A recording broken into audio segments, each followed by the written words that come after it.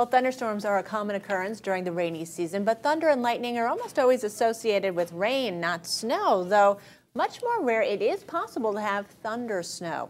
Meteorologist Jim Cantori of the Weather Channel was outside reporting on Winter Storm Neptune in New England when he witnessed multiple lightning bursts and thunderclaps while being smothered with snow. Oh, yes! Yes! Yes! We got it, baby! We got it! We got it! Woo! Woo! We got it! Yes! Listen to that! Listen to that! Oh, baby!